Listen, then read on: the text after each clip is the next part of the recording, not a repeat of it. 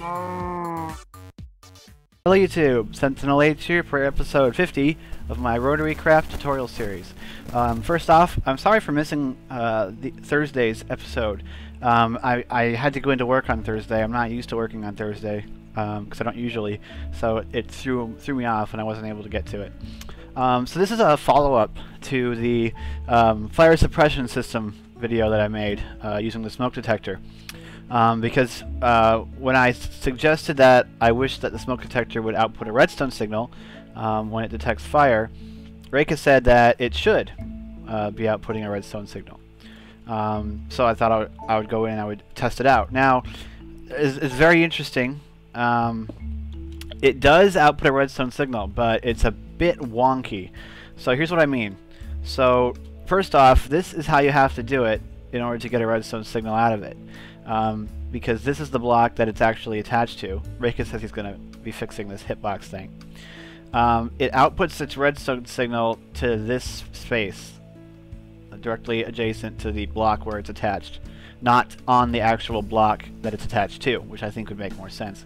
But, you know, this works. However, notice what happens when I light the fire and it starts going off. No redstone signal. Alright? No redstone signal on that redstone. But when the fire goes out, now suddenly this piece of redstone is on all the time. And if I light the fire again, it goes off. That's weird. And I don't think that that is the intended behavior. Now, if I place a block here, you know, it's still on. But if I go ahead and place another piece of redstone, now it's gone off because I've updated this and it's canceled itself out. So if I light the fire, now all of a sudden it doesn't come on. But when I put the fire out, now it's on all the time. So if I light the fire again, now it goes off and now it's on. It also works with repeaters. Now it's on. See?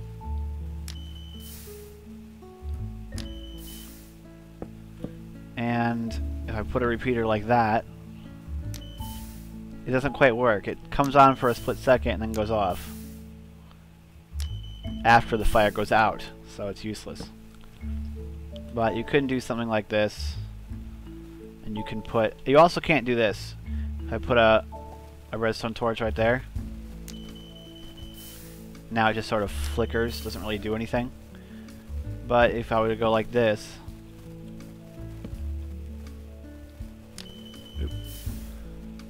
now all of a sudden it works, so that when the fire is on, this comes on.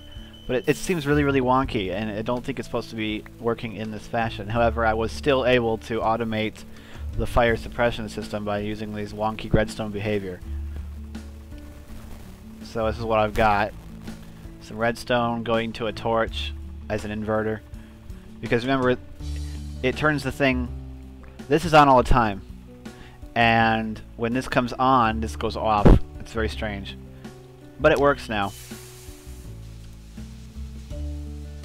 See? Fire smoke alarm went off.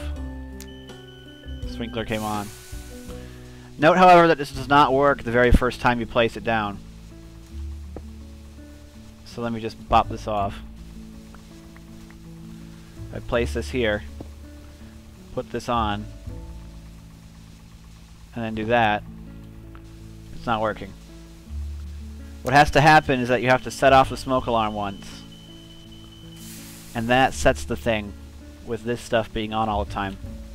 So this definitely does not seem like intentional, because it seems so, it's so strange. But I mean, it does work. So anyway, remember that this is the... If you're still using the Monster Mod Pack, then and you wanted to do something like this, this is how you would do it.